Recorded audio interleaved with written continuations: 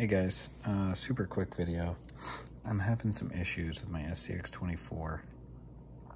Let me show you what's happening. I'm gonna turn it on. There we go. Okay, see it's on, lights are on. Turn on the radio.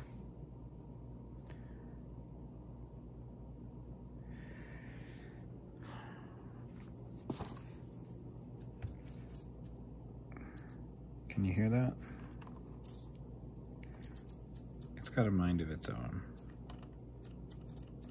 It's trying to turn the wheels, but not really. They're just shaking back and forth.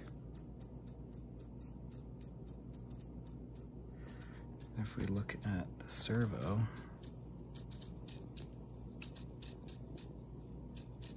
servo's shaking, right?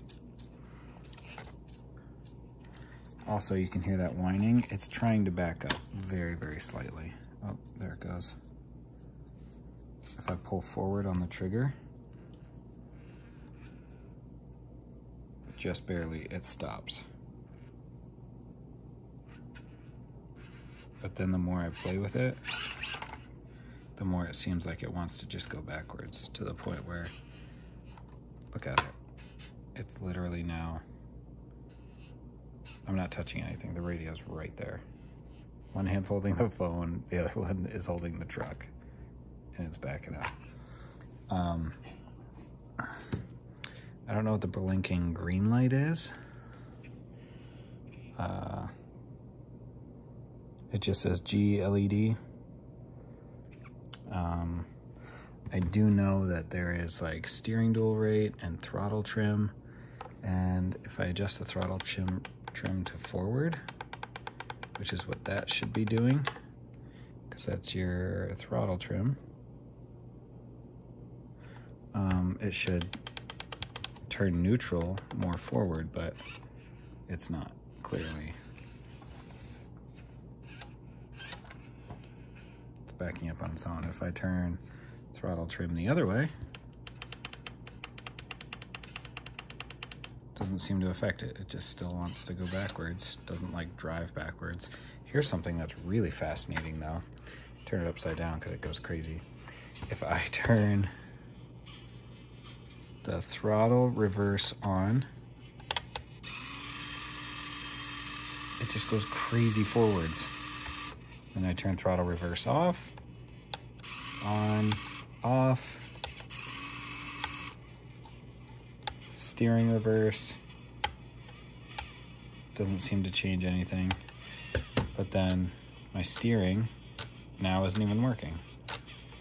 And if I push steering dual rate, change that, still nothing.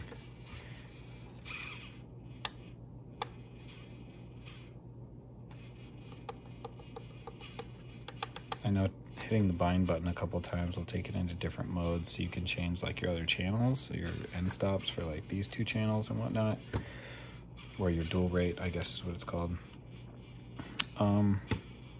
Yeah, I'm gonna reach out to Axel and see what they say, because this isn't okay.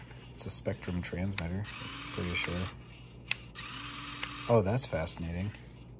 If I push channel 4, it like goes into high speed forward.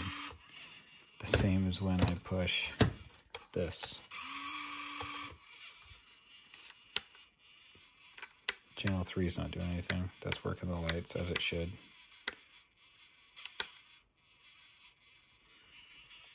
Lights should be flashing though. And they're not. They're just going off and then on. So is my radio broken?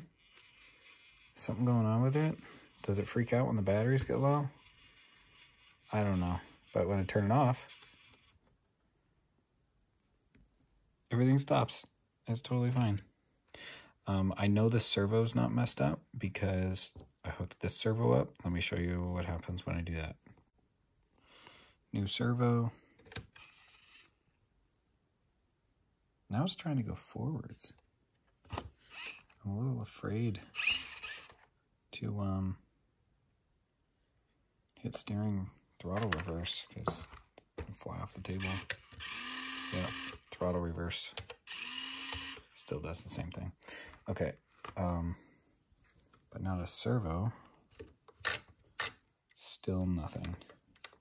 And I was getting something out of this servo not that long ago when I first plugged it in.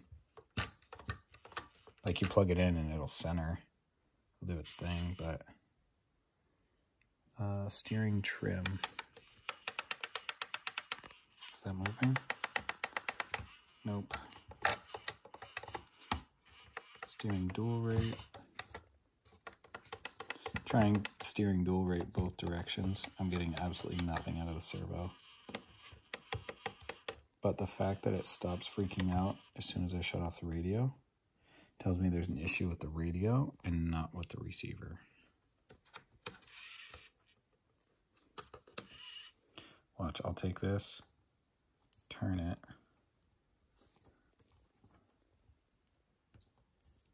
Oh, I gotta turn off the truck. Because otherwise it's fighting me. So that's turned. Turn on the truck. Turn on the radio.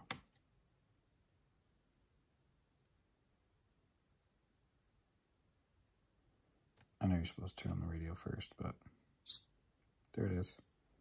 Centers. Does something. It holds itself there. I can't physically move it. It's very strong. But I can't get the servo to do anything.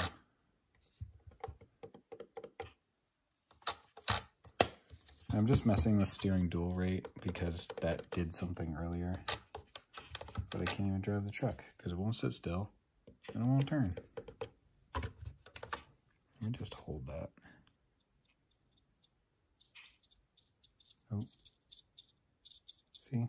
It's freaking out. It shouldn't be doing that, no matter what I do. Okay, now we're getting something out of it.